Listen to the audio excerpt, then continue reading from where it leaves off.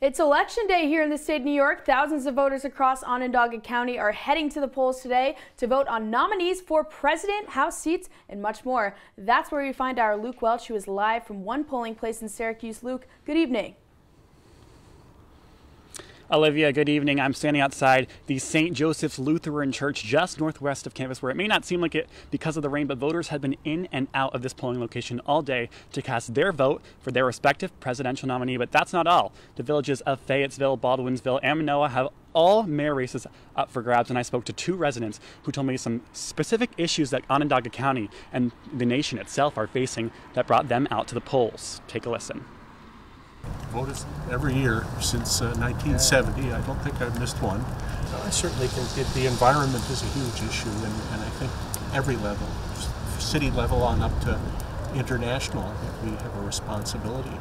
I have two grandchildren. I'd like them to have a decent world to live in. Yeah, I wanted to vote for a president that's going to do a good job. I see a lot more people on the streets, a lot more homeless people, a lot more drugs, and just people that don't want to work.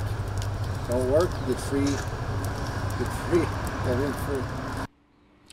And while most voters choose to vote early in the primaries or not even vote in the primaries at all, we may expect more of a rush after those work hours. Now, the poll places are open until 9 p.m. tonight. Live in DeWitt, I'm Luke Welch, Citrus TV News.